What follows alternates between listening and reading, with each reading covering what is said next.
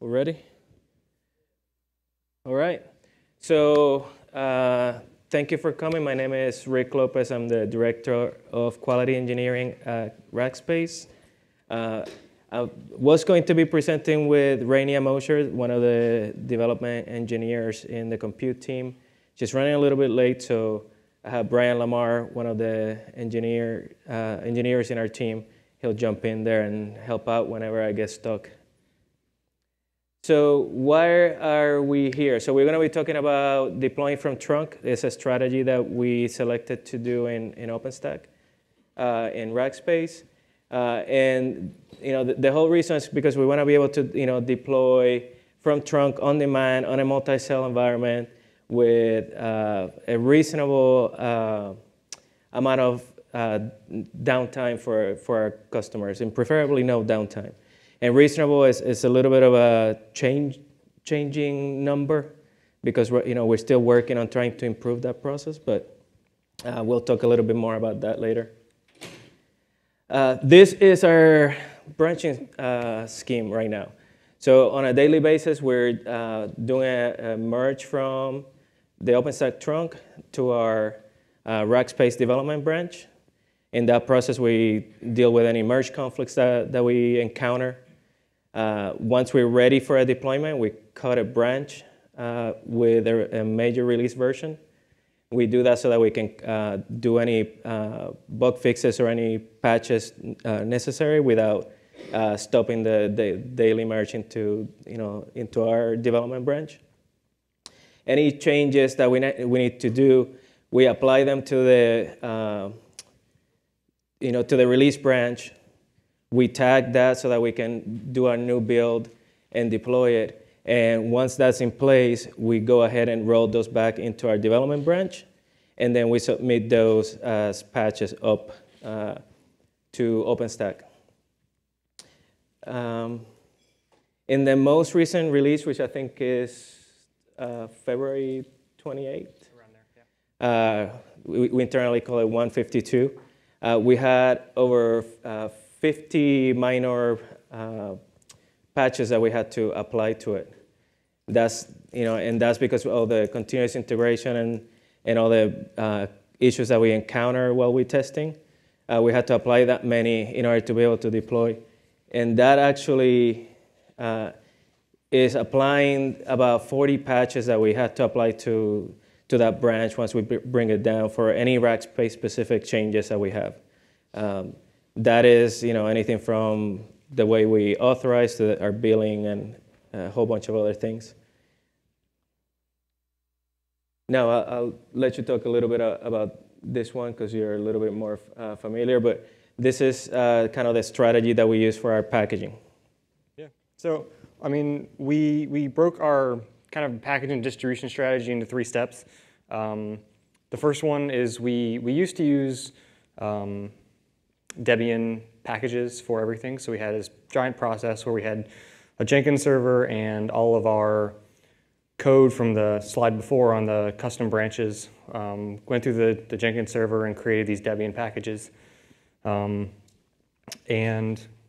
one of the things, we had a lot of problems with that. One, it wasn't very portable if we ever wanted to move to a different operating system. Right now we're on Debian Squeeze, but we ended up working with virtual environments, and basically we just run Python virtual environments. We make a virtual environment for each project, like Nova, Quantum, and we tar it up, and that is basically our deploy package. It's fairly flexible. It works on a lot of different, with a little bit of tweaks, it works on a lot of different operating systems. We haven't quite tested the portability, but that's kind of the reason we did that was mostly for portability. So we package everything up in these tar balls that has all the Python code, and then we just we actually use BitTorrent to distribute it. So we have thousands of nodes that we're using BitTorrent to seed and distribute all of this code between them. So that's kind of where the distributing comes in, and the tool we use to distribute it is BitTorrent as well as mcollective to actually kick off the download of the torrent and the seeding of the torrent. So mcollective is by Puppet Labs, I believe, and it's basically, we had some troubles with parallel SSH, and it takes a long time to parallel SSH to thousands of nodes. So mCollective, it was kind of their answer to that so far. So after everything's distributed, we do a couple of verification steps, but then the main thing is to really execute that code and deploy the code that we've just distributed out there. So we have a symlink kind of process, which is pretty simple. On all of our servers, we have a directory with all of these different versions that are downloaded. So there might be, as Rick said, 50 different minor revisions that we're testing out. So we have 50 different versions downloaded, and we just have a symlink or a pointer pointed to the one that should be active on that node. The entire deploy process is put everything out there, change the symlink to the right version, and then run Puppet. And then Puppet kind of just handles everything from there. As well as syncing the database, I guess, another step, but that's kind of the entire, really getting everything out there and then running Puppet is the main deploy process. Cool. This is our development and deploying pipeline. So from this slide, steps 2 and 3, the distribute and execute pretty much happens in every one of those environments. And I'll outline essentially what we do with each one of those. So development, obviously, that's where our developers do their work. Integration is our continuous integration environment in which we run smoke tests and unit tests. If everything works well in there, we promote that to the QA environment where we do functional and integration tests. And that's mostly between the components and between internal products that we have in Rackspace. If everything from that point on is ready to roll, we deploy to our pre-production environment. And in there, we just mostly focus on regression. We just want to make sure that before we say that we're ready for production, we run through our entire suite of tests. And if everything's ready to go, we tag it for release. Yes? How long does it? So it depends on how many patches we need to apply based on the bug fixes that we find. And really, the only limitation to the system is how fast you can deploy it and how fast will the tests run, right? So from environment to environment, if you can deploy it fast and test it, we can probably be from our integration environment all the way to production within a few hours. It doesn't always go that smoothly because, again, you go round and round. And I'll talk about a few things that we're looking ahead and hopefully be able to accomplish to shorten that. So why we do it? I think this is really the gist of the whole conversation here.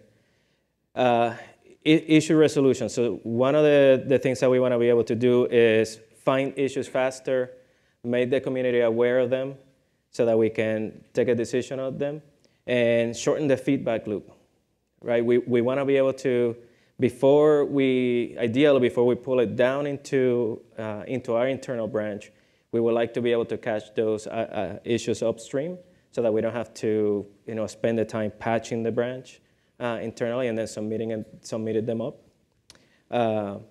And with that, it gives us the ability to solve those issues faster. Right now, we're fixing those issues internally. And if you remember on this slide, we actually have to submit those patches all the way up to trunk. So that takes a little bit of time, so it makes that feedback loop really long. The deployment takes a lot of time. And obviously, if anyone, which I'm sure a lot of you are doing continuous integration, one of the things is to be able to do smaller incremental releases. Want to be able, instead of having to wait until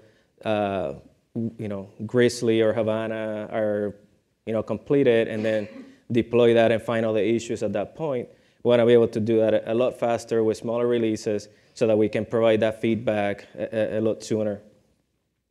And that ultimately doesn't only benefit us internally, but it also benefits the overall release cycle, because We've found a lot of the issues up front, so if we can bring those up to trunk, when the release is completed, a lot of those issues would have been resolved already. So that's really, one of the biggest benefits that we see.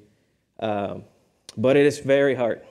As Brian commented earlier, we go through, several patches, to our branches. It takes a lot of time, and a lot of it has to do with the merge conflicts.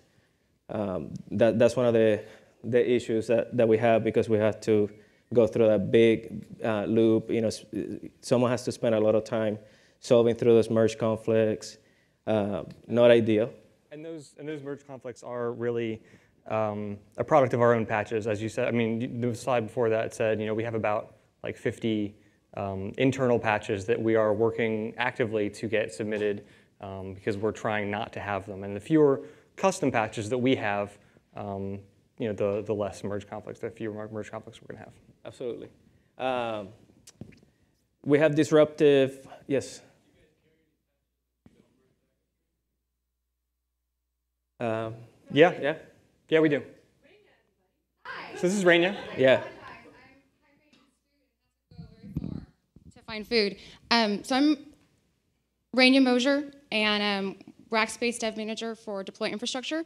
And of our 40 or 50 patches, there are a few that don't go upstream because we have them so that they work with our billing system, so that they work with our internal auth right now that we're using. And as OpenStack continues to mature, as the various projects continue to improve, and we are at a spot where we can move off of those internal systems, then that is our intent. But right now, we do have some that you guys just don't really want. So the other one is, we have disruptive DB migrations. That's one of the biggest issues that I think we encountered the last time we did a merge internally, and the service restarts. Obviously, we're striding for no downtime for our customers, so having to restart a service is not ideal for us. From the testing perspective, which is what I'm the most familiar with, one of the challenges that we have is right now in OpenStack, we rely a lot on DevStack. Well, DevStack, is great. It gives you, a lot of value. But from my perspective, I need to be able to test a full scalable deployment. And we don't have that ability right now. We're working on it. I know, there's a lot of initiatives around that, but that's one of the biggest challenges right now.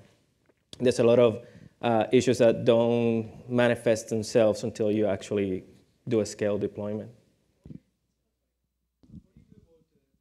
Database migration conflicts. Question is, what do you do about database migration conflicts? If you make a mistake and to take backups and things like that, or yeah, I mean, we have many backups very frequently. The majority of migrations we don't modify the community migrations. Every once in a while, we will submit patches to those migrations because they are inefficient for a database of our size. But we always try to put that up into the community and fix previous migrations. For example, there was one that recently for instance system metadata that wanted to insert 10 rows into instance system metadata for every single instance you've ever had, and even including deleted ones. So we were going to insert millions and millions of rows for this migration. So it's just one of those things that we work with the community. I mean, we do everything inside the community. Yes.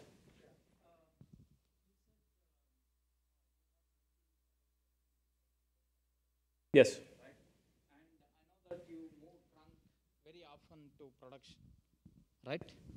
Okay. Okay. We heard that in the last keynote, in Grizzly keynote, that you can move the trunk to production within short span of time. So, and you also mentioned that the scale testing is an issue for you. Mm-hmm. So, how confident are you to move to production without such a scale testing? I'm not. So that's what. But we do it anyway. Yeah. Yes.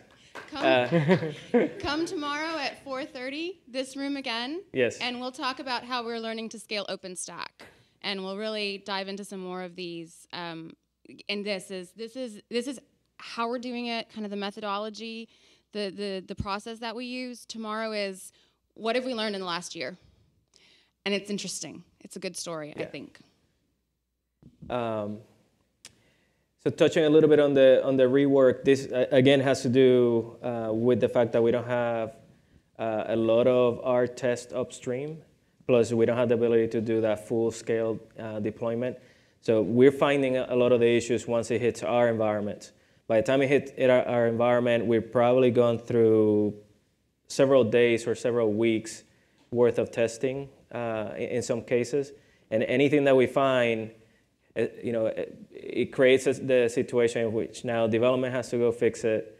We have to, patch our release branch, roll that all the way up to OpenStack. So it creates, a lot of delays in the process. And that's something that we're working to resolve, but it's one of the issues that we encounter.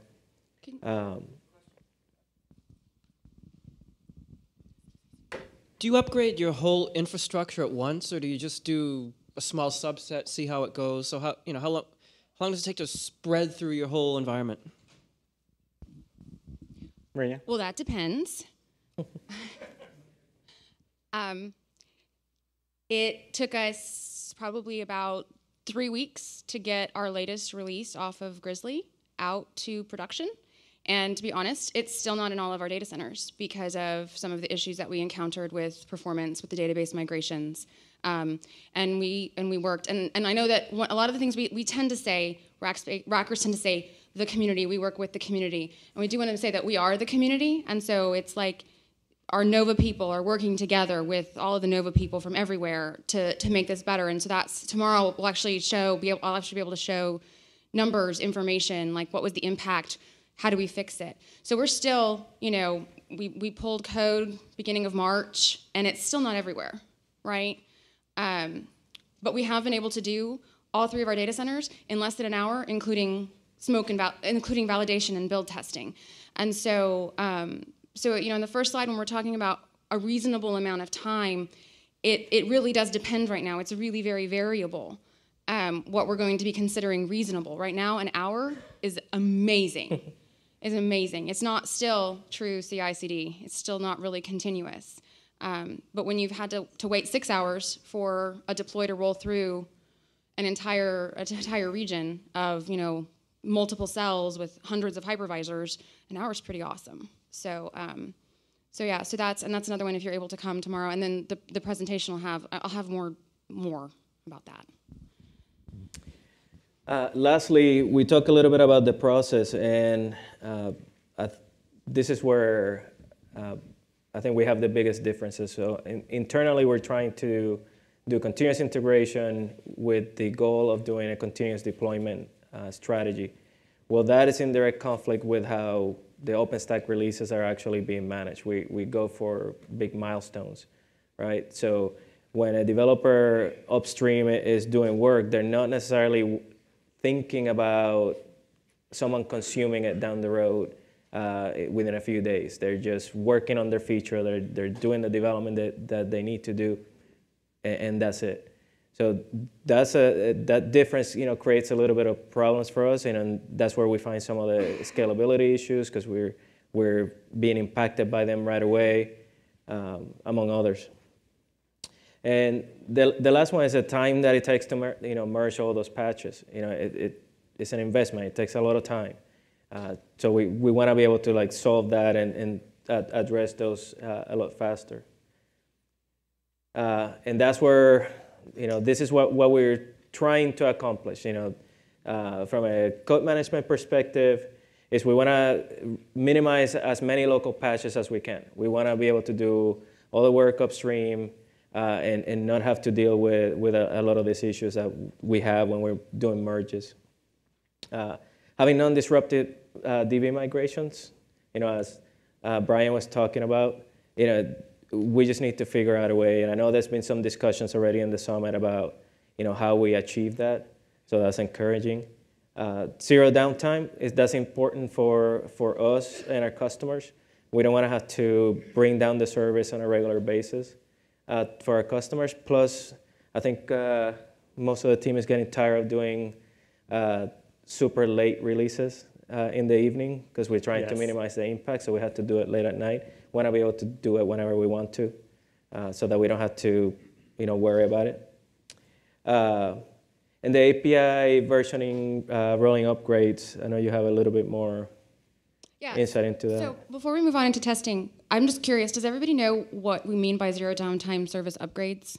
I've been here about a year. Anybody not kind of get what that is? So basically, and I'm just going to explain it and why it's important. So we do our deploys at 10 o'clock at night Central Time to minimize the number of active customers that are doing it. We don't want to do that. That sucks. I want to be at home sleeping and watching television at the same time. But whenever a service restarts, if a customer's in the middle of doing something on their customer instance, on their customer hypervisor, on their customer VM, they're at risk of having it error out on them when that service restarts, because the service doesn't know what it was doing once it comes back up. And so that image resize is going to go to error. That server resize is going to go to error. That image snapshot, it has a chance of being errored out. It's a bad experience for a customer trying to use the cloud. And it's a nightmare for our operations and our admin teams that have to go clean it up. There are ways to clean it up. There are ways to recover it. Somebody calls, they're really upset. They don't want to go through the trouble. They're trying to do a resize in the middle of it or migration. There are ways to clean it, but it's manual and it's messy. So that's really where, when we talk about the zero downtime service upgrades, that's really what we mean and why it's so important. And there have been some Nova conversations in the design track really around that. For the API versioning, one of our metrics is just, we monitor where the API drops, and different things. We monitor, does it go below this threshold, this threshold? We'd like it to be 100%. I mean, that's our goal. That's our goal. 100% always there. When you upgrade the API node and you restart it, it drops. It's gone.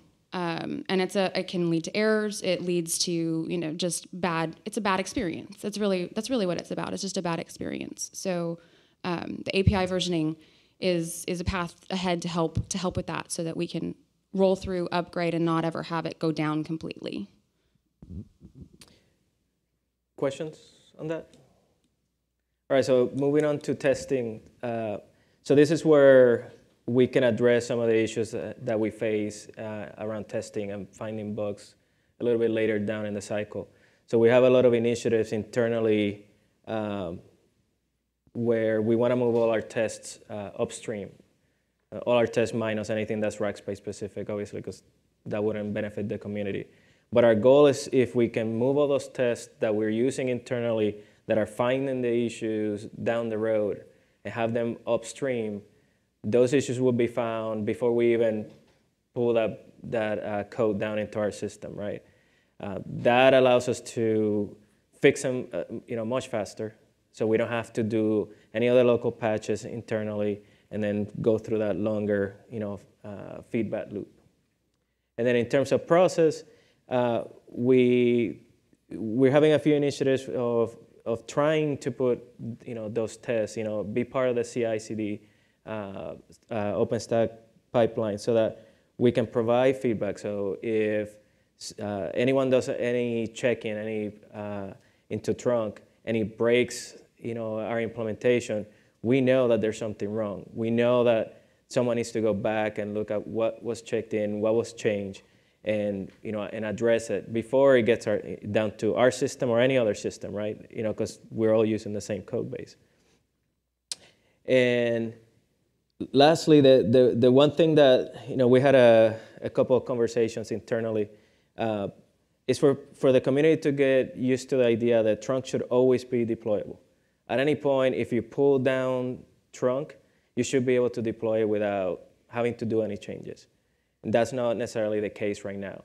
And part of putting the test upstream, should give us a little bit better certainty of that. Having it as part of the CI/CD OpenStack pipeline will help with that as well.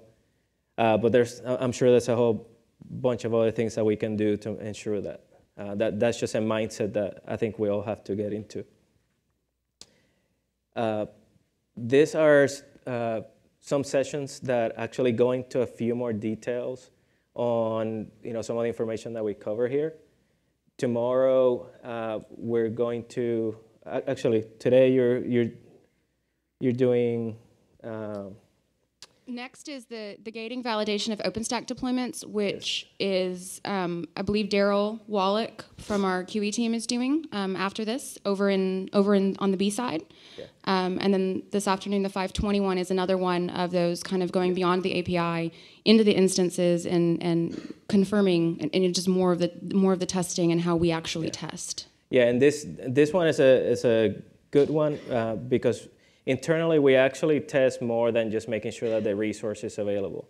So once you spin up a server, it's great to know that the server is there, but we go beyond that. We validate that everything that you define in your request actually made it. So it's going beyond just that immediate response. So if you're interested in that, please attend.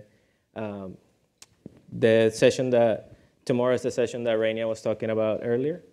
And also the one at 240 is, I believe, Sam, are you doing that one? And that is actually our Cloud Cafe tool, which is open sourced and completely available, and is how we're currently performing our tests internally, and is what we would like to have opened up for consideration by the community. So tomorrow at 240 is a deep dive into that, along with the Learning to Scale OpenStack and our story kind of the last year. And the last one is Robert's? Yeah, and then the last one on Thursday, 9 o'clock in the morning, hopefully Wednesday isn't too much fun, is Robert Collins from HP, who works closely on the Nova bare metal project, is actually going to be presenting on continuous deployment for upstream OpenStack and really starting to address and talk to the topic of how to keep Trunk continuously deployable so that anybody could just pull it down and it would work at any time. So that will be an interesting conversation. So that is most of the material that we wanted to cover. Questions? Yes? Here, one sec. Any thoughts on open sourcing parts of this? Parts of? All of it. All of it? We are. So we definitely are doing that from the testing side. So again, tomorrow there's a conversation about the testing framework that we decided to use internally. We are making it available to the community for review, for feedback. We want to see where can it be improved, how can we make use of it. But that's available right now in StackForge. You can look for Open Cafe, Cloud Cafe, or Open Roast. There are 3 components of the big testing framework that we use. And I heard an interesting tidbit from our images team that works on Glance. They're working on the scheduled images code and blueprints right now, and are in the testing phase and integration testing. And they were running their smoke tests, their smoke suite at 30 minutes, and they turned on parallelization in Cloud Cafe, and it went down to 6 minutes. I heard that today, and it was like, I'm like, oh my goodness, that's amazing, and that's without even really trying hard. One other thing, real quick, is there is the third kind of piece beyond that, other than the testing, the actual deployment code that we're using to deploy things is being planned on open sourcing that as well. So it's just one of the things that, or actually, we really love to work with Robert Collins and them to figure out how to do our deployments the exact same way as the OpenStack infrastructure team and the Jenkins project, so that we're all kind of deploying using the same tools as long as they scale correctly. Yes. The scale has been the biggest limiter to a lot of tools in deployment. So I don't know whether you can share it, but as from the network topology, do you guys use VLANs or tunnel? Yeah, I mean, our data center has all sorts of VLANs. I really couldn't tell you how and when we use them. Pardon? Oh, Chad. Yeah, you talk. So here, let me go let Chad. If you'd Chad like to talk to Chad. Yeah, Chad is one of our network gurus back here in the corner. Thank you for speaking up. Yeah. So it's a mix of both. We actually do hybrid. So we do bridge tunnel or bridge network for basically the north-south traffic coming out of the VM, so to your public connection. And then we do offer overlay networks for within the data center. And then also our overarching architecture is the iNova, Nova OpenStack in OpenStack, where we use an OpenStack cloud to deploy our control plane and then manage our customer capacity, which exists on cells. And it's kind of trippy, taken a year for me to understand it. But it allows us to build 4 VMs or 4 hypervisors as a seed node. We do that manually once, and then we can kick off everything that we need with scripts and automated it. And we're actually looking at the Nova bare metal project and Heat as it matures, as it improves, to be able to even automate those initial seed nodes so that we don't even have to touch those. So this is why we're very excited to see what's coming. We have to continue working on this because we have a production cloud, but we are being part of this and aligning with that. Any other questions? All right. Well, thank you for coming. If you have any other questions, you can grab us on the side.